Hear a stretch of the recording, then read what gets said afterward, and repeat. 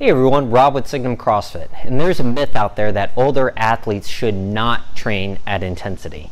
They are often told to train at a very low intensity and avoid strenuous activities.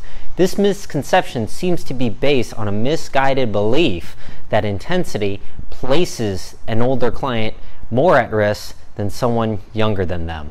But intensity is what is most important with our program and is the most favorable way of achieving results. Don't get us wrong, we are not saying that the older population needs to train at the same level as someone 30 years their junior, but what we do believe in is the concept of relative intensity.